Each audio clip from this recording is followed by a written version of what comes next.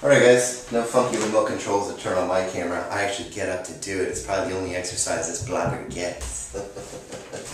Hey guys, thank you for being here. My name is David Boozer, the proud owner, I guess, of eBlogger Pro here. I actually run a company called Cascade SEO as well, helping businesses, local businesses in the Pacific Northwest. If your business is not in the Pacific Northwest, don't worry about it. Give me an email, jump on here, learn some free stuff for a while, and start taking advantage of the internet.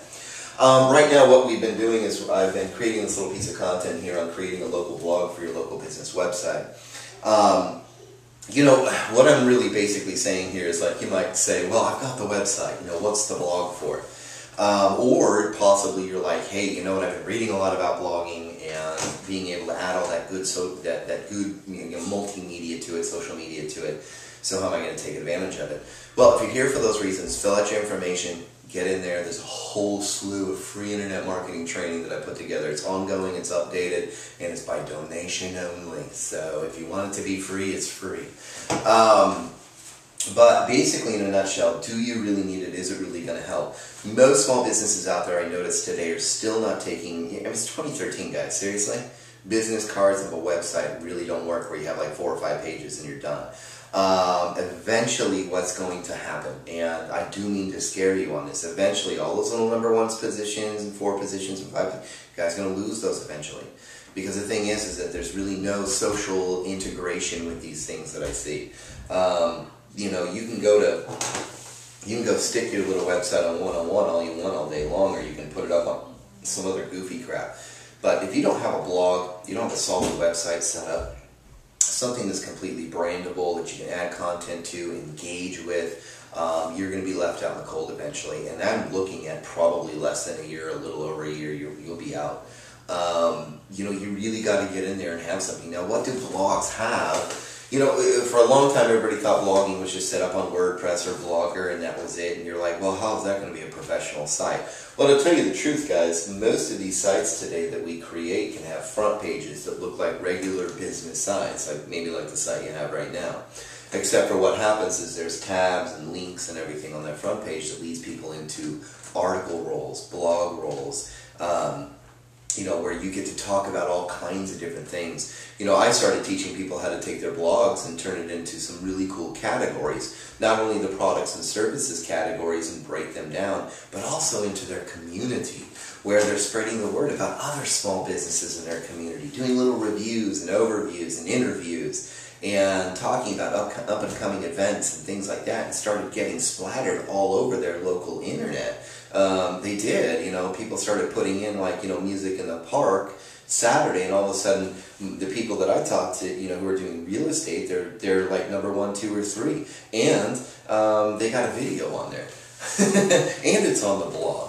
So the thing is, they were like, man, I got a lot of traffic from that, and I ended up getting a couple clients in my real estate business from that.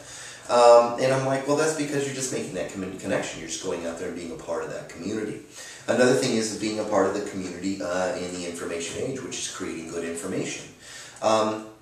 You know, today people actually look at things. We look at things like, you know, citations. We don't sit there and find your website and then boom, snap. I mean, we're getting our carpets cleaned by you.